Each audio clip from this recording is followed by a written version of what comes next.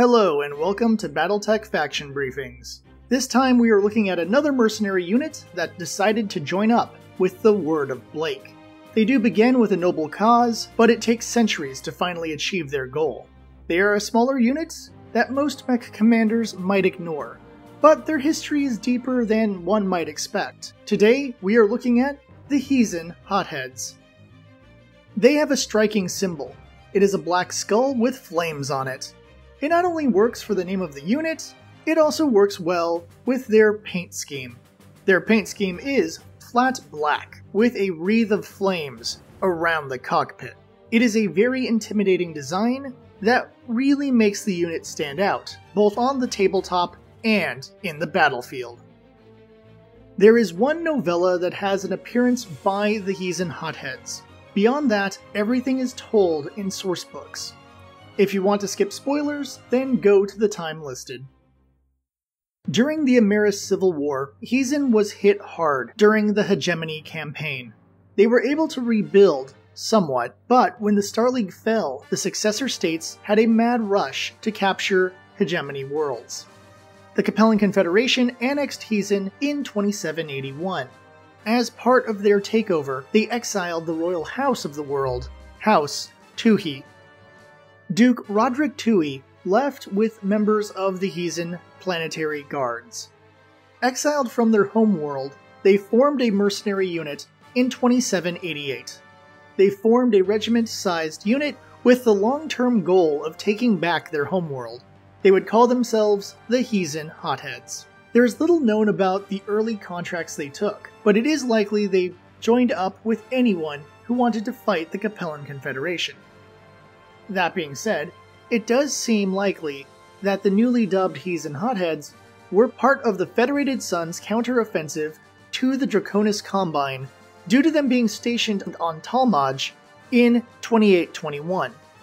However, they were an underpowered medium-weight unit ranging between 1/3 and 2/3 strength by that time. So they probably functioned more like a garrison force rather than as an assault force. During the Second Succession War, they were still working for the Federated Suns. They were battling in the Draconis March region and remained stationed on Talmage as of 2830, where they guarded it from potential Draconis Combine attacks. They remained with the Federated Suns, and when Bennett was taken from the Draconis Combine in 2857, the Hotheads were moved to garrison it. They held off an attack by the Draconis Combine that same year. They were still on world by the end of the war in 2864. By the early 3000s, the Hotheads took up a contract with the Lyran Commonwealth. During the years after the Second Succession War, the Hotheads developed planetary assault tactics and got back to full regimental strength. By 3012, they raided the Merrick world of Lungana. This was one of the early attempts at their best-known strategy. They moved in and fought the Merrick soldiers before doing a drop operation, but the dropped units landed in a minefield. Thus, they sent a team of 4 Karnov UR transports to rescue the stranded light mech company. The rescue was a success, but by the end of the operation, they had lost all their Karnov transports. And while they did get away with quite a bit of salvage, the operation at best was a Pyrrhic victory. Still, it was a good way for them to test out their new tactics, which would pay off in the future. In 3019, Wolf's Dragoons attacked Hesperus II, one of the most important Lyran industrial worlds. The LCAF intelligence learned about the attack from a spy and rushed a team of warriors to put down the Dragoon threat. The Hsien Hotheads teamed up with the 3rd Royal Guards, 24th Lyran Guards, and Hansen's Rough Riders to support the Hesperus garrison forces, which included the 15th Lyran Guards and the 6th Lyran Guards. This would be the 13th Battle of Hesperus II. The Lyran forces struggled, but eventually drove away the Wolf's Dragoons.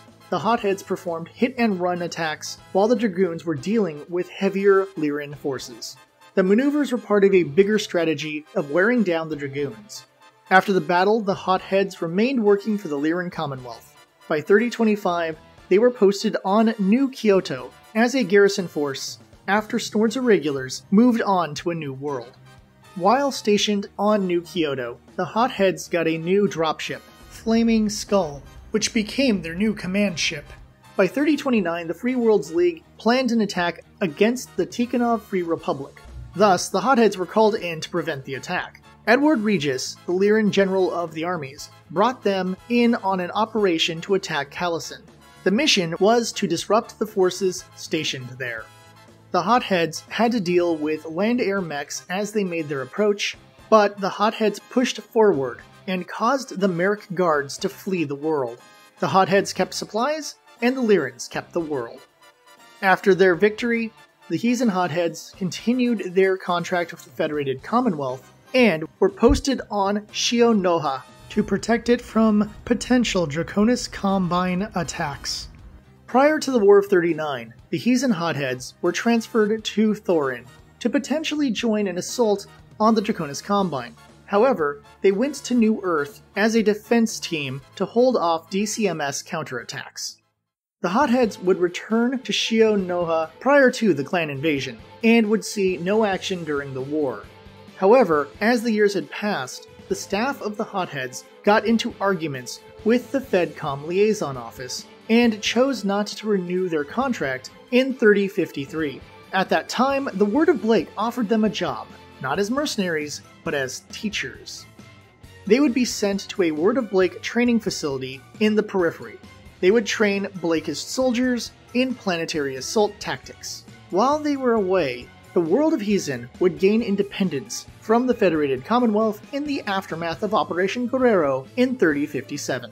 This led to an ongoing civil war between factions that wanted to return to the Capellans and those who wanted to remain independent.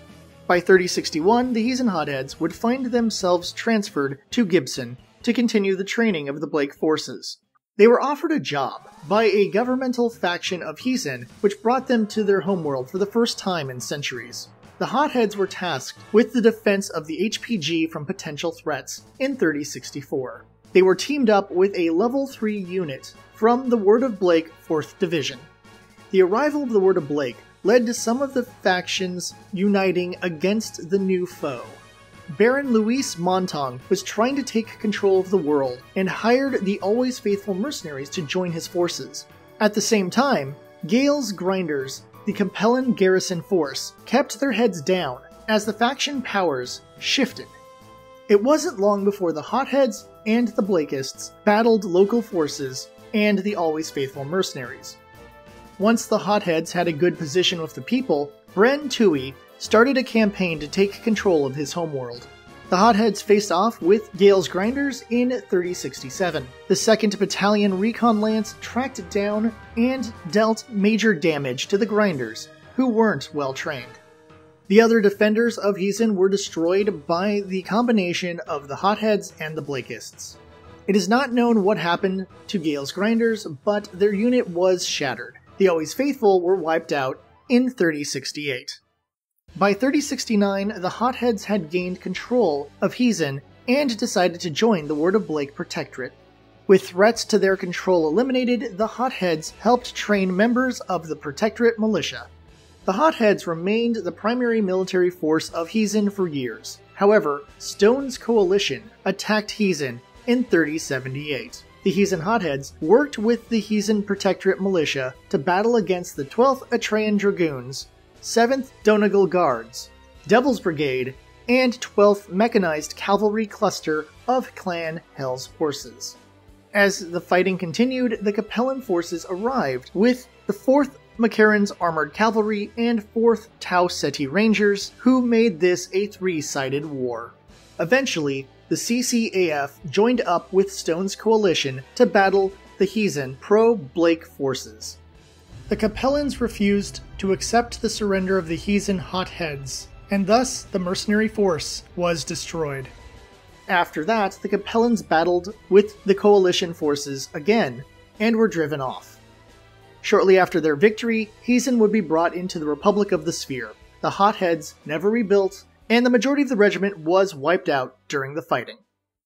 While not the most exciting unit, the Hsien Hotheads were involved in several major battles and remained at regimental strength for the majority of their existence. While they have major gaps in their history, they did fight well in most of their noted battles. Their destruction was just another step in the warpath of Stone's coalition. They will not be back, and all those they trained are wiped out as well. Their legacy has become nothing more than dust in the wind. Even though the Hsien Hotheads have a long history, they do not have many notable pilots. Gnaeus Fitzgerald, the commander during the pre-Clan War period who made the choice to start working with the Word of Blake in 53. His mech is unknown.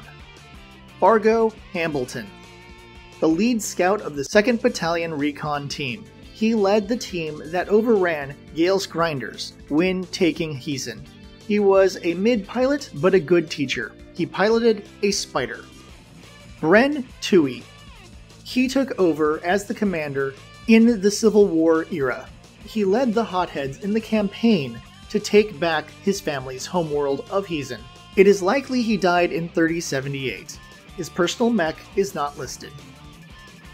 The Hsien Hotheads are historically a medium-weight unit. They primarily use medium mechs, but they also have a handful of light scout mechs and heavy fast mechs. They preferred using a mix of high speed and good firepower. The standard strategy of the unit is to use 2 battalions to get an enemy's attention before a 3rd battalion does a drop on the enemy position to trap and destroy them. They got quite a bit of tech from the Word of Blake, including advanced technical support and advanced mechs. The Hotheads also have enough jump and drop ships for the entire unit. In addition to their mechs, they have infantry, VTOLs, but do not seem to have standard armor support. The Hsien Hotheads have only one major story appearance in Hector, which discusses the 13th Battle of Hesperus. Beyond that, there is a good amount of sourcebook entries that explore the history of Hsien as well as the story of the Hotheads. It should be noted that there are a few sourcebooks that only have information about deployment location and current regimental size.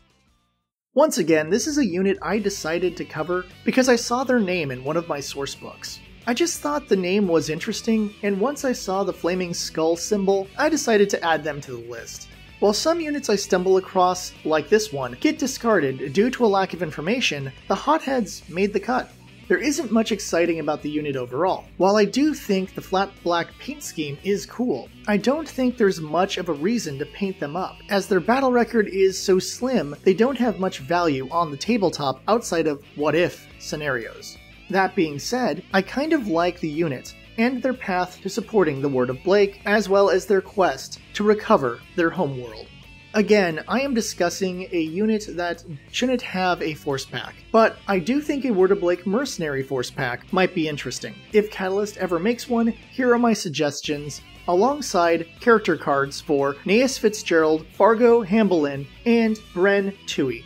Next time, I will be going into the Secret Summer Project, so I won't be covering other mercenary or house units for a while. I hope you will enjoy the series, and expect smaller faction videos later this year.